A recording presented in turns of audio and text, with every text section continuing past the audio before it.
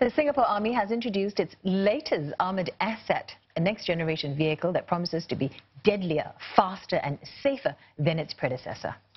The Hunter armoured fighting vehicle replaces the aging Ultra M113, and it is the Army's first fully digitalised platform. It was unveiled at a parade by Singapore's Defence Minister, who announced that it would make its public debut at the country's National Day parade. Faraz Juraimi reports. The Hunter prowls the battlefield, looking for prey.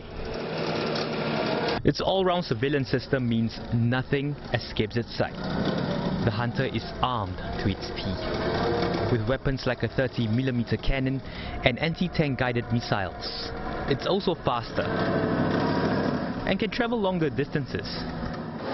But the real hunt for enemies begins with its brain, inside what's called an integrated combat cockpit.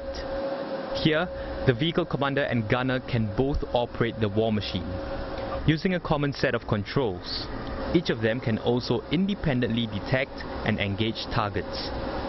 But perhaps more critically, the crew can identify and share target information with friendly forces with the Hunter's suite of network capabilities.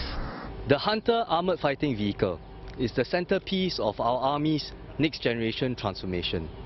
It is the first fully digitalised vehicle in our Army, and it incorporates smart and digital technologies catered to our modern-day soldiers who are increasingly tech-savvy.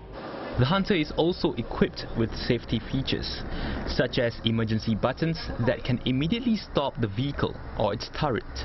It was developed locally, although the Defence Ministry did not reveal the cost nor the size of the fleet. Beyond strengthening quality and safety, we implemented innovative design approaches so that the Hunter is easy to use and train, and its maintenance cost is lower than existing armoured vehicles. While doing so, we also ensured that our systems are user-centric and data-enabled by design. Regulars and instructors are now learning how to operate the Hunter, and from next year, cadets and other combat units will follow suit, providing the Army with more bite on the battlefield.